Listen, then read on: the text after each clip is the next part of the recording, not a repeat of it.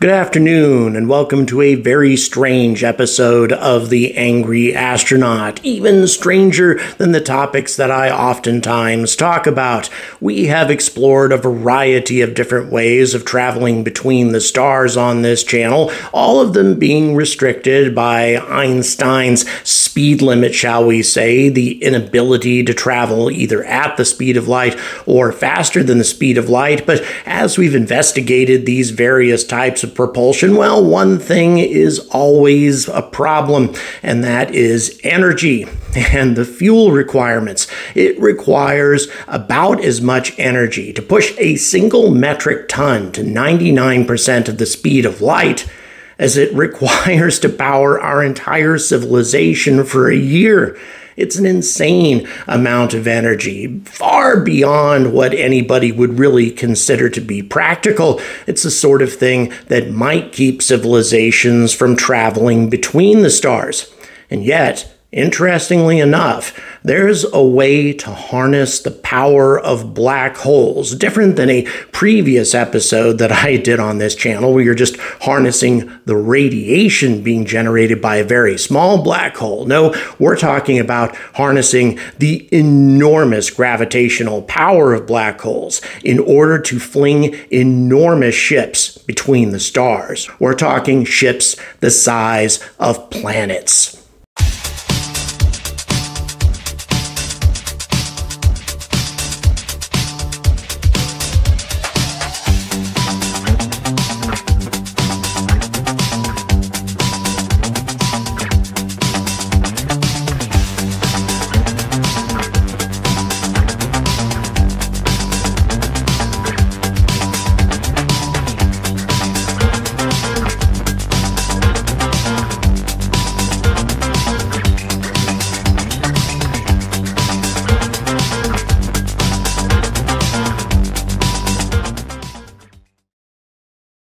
Good afternoon, once again, welcome to The Angry Astronaut. So I'm sure a lot of you are believing that I have once again taken leave of my senses talking about stuff like this, but it is indeed true. One particular physicist with a great deal of time on his hands, it seems, found a way to harness the energies of a black hole. Now, this has been done in the past. An individual named Dyson, he was one that came up with the idea of the Dyson sphere, also came up with the idea of a Dyson slingshot. That is to say, to slingshot your ship around a black hole, taking advantage of the gravitational energy, and that would do the job. Of course, then again, you're passing ridiculously close to the event horizon, getting bathed in enormous amounts of radiation, and the gravitational forces at work would probably rip your ship apart.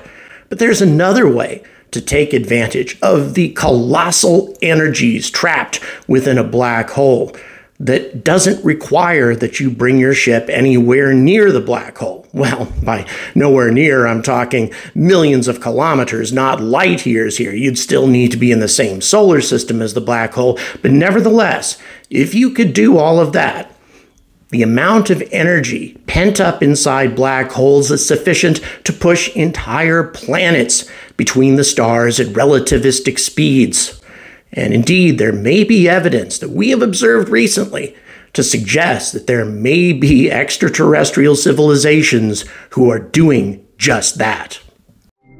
First of all, however, I'd like to thank the new Patreon supporters that this channel has picked up in the couple of days that have passed since I released my last video. Thank you very much, Mike Gore, Guy Green, Stephen Lavelle, Steve Meacham, I believe I'm pronouncing that correctly, and also Lawrence. And then on top of that, Alan O'Donnell increased his membership at the same time. Thank you so much. Once again, if we manage to reach that 1% subscriber to Patreon subscriber ratio, well, this channel will completely transform in terms of what I can do and the type of content that I can release. And all the details are in the description if you are interested. Okay, let's get on to the topic at hand.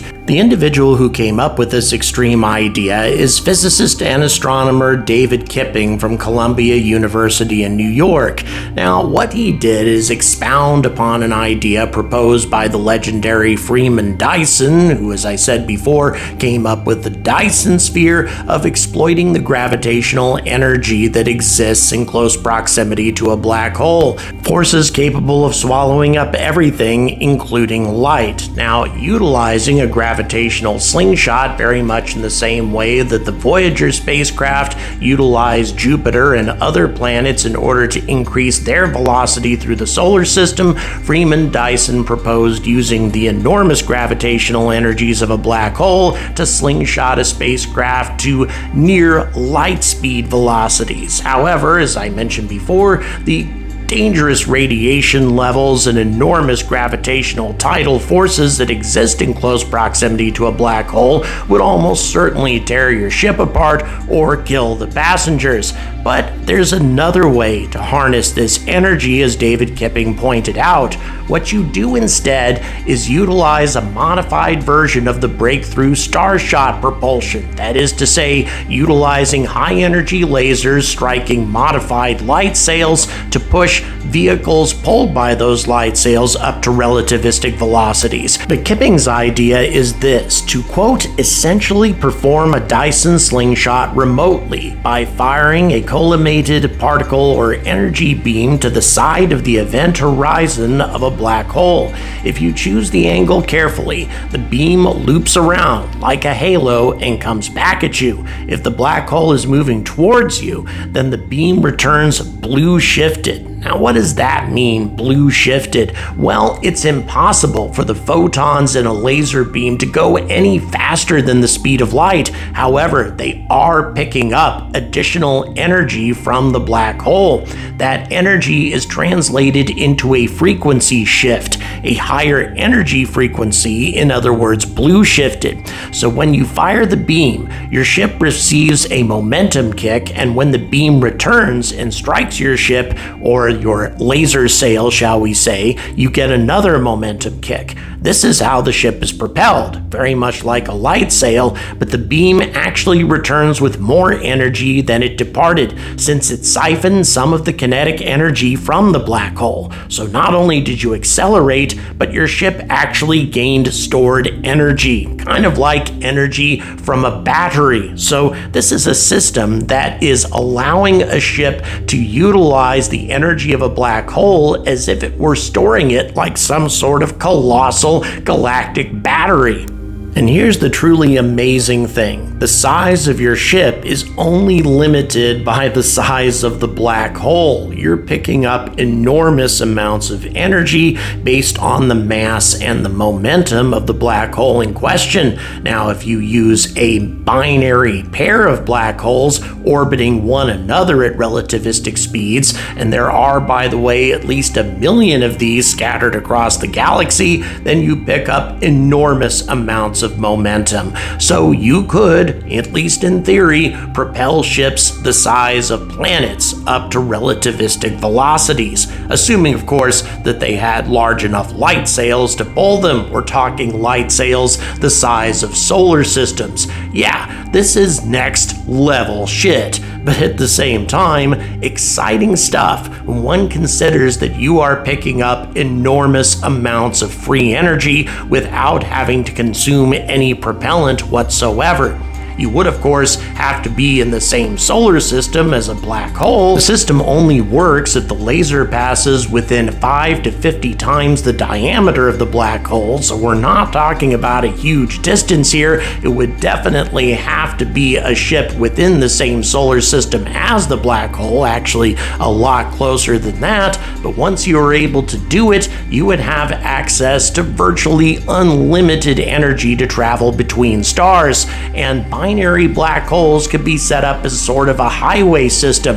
As long as you could set up your first interstellar base at a binary pair of black holes, you could, in theory, travel from one binary pair to the other forever, because you could slow down utilizing the same principle as you approached another binary pair of black holes. That is to say, simply fire your laser at the binary pair, it slingshots it around, hits your light sail, and decelerates you rather than accelerating you until eventually you passed into orbit around the next binary pair. Now, of course, the idea of establishing a civilization orbiting black holes throughout the galaxy would be met with a little bit of skepticism. After all, being that close to black holes would mean that your population would be bathed in an unhealthy amount of radiation at the very least. But of course, we're probably not talking about a civilization anything like ours. We're probably talking about a civilization that no longer relies on biological bodies that are vulnerable to radiation. We are instead talking about a hyper-advanced machine civilization that would be able to harness this kind of insane power. However, the principle is still very exciting. The fact that you can get around the enormous energy requirements needed to accelerate to relativistic speeds, and the fact that you can accelerate enormous amounts of mass to relativistic speeds, well, that prospect alone is incredibly exciting. But I mean, come on, we can talk about these concepts all day, but does it really mean that somebody could actually do this in the future? If not our civilization, perhaps another? Kipping points out that the halo system might not only be useful for traveling between stars, it could also be used as a colossal energy source for advanced civilizations, because you can pick up enormous amounts of energy simply by firing your laser again orbiting the black hole, and when it returns, absorbing that energy and transferring it into your power grid. Again, a machine civilization that requires energy far more than it requires any other type of natural resource would probably want to make use of an energy source like a halo battery. So once again, do we see any evidence of this being done in the galaxy right now? Well, interestingly enough, perhaps so. A team of researchers led by University of Cologne Institute of Astrophysics researcher Florian Peisker discovered a curious star cluster close to our galaxy's central supermassive black hole known as Sagittarius A, an absolutely colossal black hole with an event horizon so huge that the halo drive would probably work as far away as 1 billion kilometers from the center of the black hole. A very useful halo engine or halo battery. And interestingly enough, they found what they call a stellar fountain of youth, a shockingly high number of young stars in a region where there should be none. It's a stellar cluster designated IRS-13, first identified a couple of decades ago, but it was difficult to assess how old the various stars were. Using data collected by a wide range of telescopes over many years, Peisker and his colleagues found that the stars in IRS-13 were much younger than expected. The stars were about 100,000 years old, which is extremely young in cosmic terms. For example, of course, our star is 4.6 billion years old, 46,000 times older than the stars of IRS-13. Quote, "The analysis of IRS-13 and the accompanying interpretation of the cluster is the first attempt to unravel a decade-old mystery about the unexpectedly young stars in the galactic center." This is a quote from Peisker, by the way. In addition to IRS-13, there is a star cluster, the so-called S cluster, which is even closer to the black hole and also consists of young stars. They are also significantly younger than would be possible, according to most accepted theories. Now, the discovery of such an abundance of young stellar bodies at the heart of the Milky Way is shocking, because it was previously thought that high-energy radiation and immense tidal forces generated by the gravity in this central region, that is to say, near Sagittarius A, which by the way has a mass the equivalent of 4.3 million suns, well, that should disrupt all star formation. It should have prevented prevented young stars from gathering around Sagittarius A and the vicinity of the galactic center. And this isn't the only shock. On top of that, the James Webb Space Telescope was used to discover water ice at the Milky Way's galactic center, and this is connected to the young stars in the region because water ice is commonly found in disks of dusty material that surround young stars called protoplanetary disks. Once again, this should not exist in this region. Now, Peisker believes that the recently discovered clusters of young stars at the center of our galaxy could be explained by these clusters migrating towards the galactic center after they came into existence by some sort of cataclysmic collision or some other tidal forces. But, of course, they're not very sure about that, and they're also not very sure as to the exact method that would move so many young stars into such close proximity to the center of our galaxy where these sorts of things shouldn't exist. But when I run into situations where natural explanations start to fall flat, I start looking for artificial explanations, which of course is in sharp contrast to most astronomers. But then again, I don't have an astronomical reputation to uphold, so let me just say this. Sagittarius A has the potential to be the most useful and colossal source of energy available to a civilization in the galaxy. What if a hyper-advanced civilization were to start engineering star systems close to this incredibly useful source of energy? If stars have a hard time forming close to the most useful source of energy you can find, then make your own star systems. And again, if we're talking about hyper-advanced civilizations that could theoretically harness the power of black holes, well, we could also be talking about civilizations that could engineer their own stars, and perhaps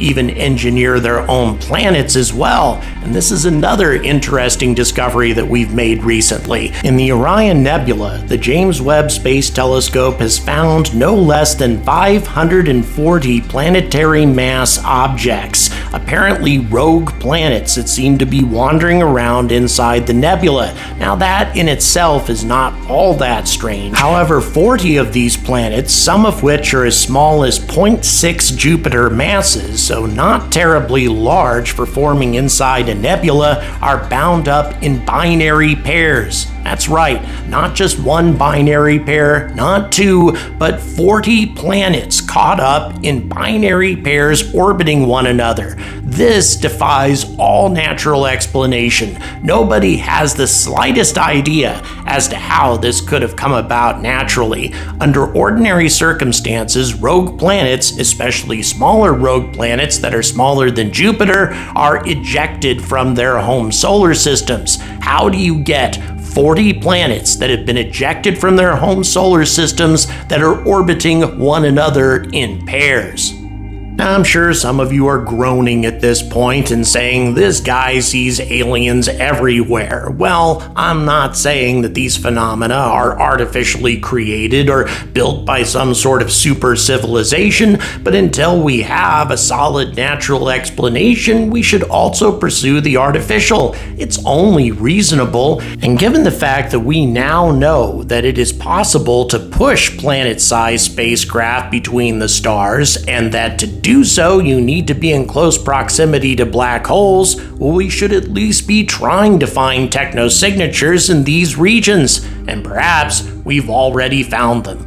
Thank you very much for watching. Please like, please subscribe. Also, if you want me to make more material like this, well, I'd like to see this video get 4,000 likes. I know we can do it, guys. And also, please check the description for various ways to support this content. Oh yeah, and also please make your opinions known in the comments. I'm sure you're gonna do that anyway, but I'd love to hear your interpretations for these new discoveries. And as always, stay angry about space.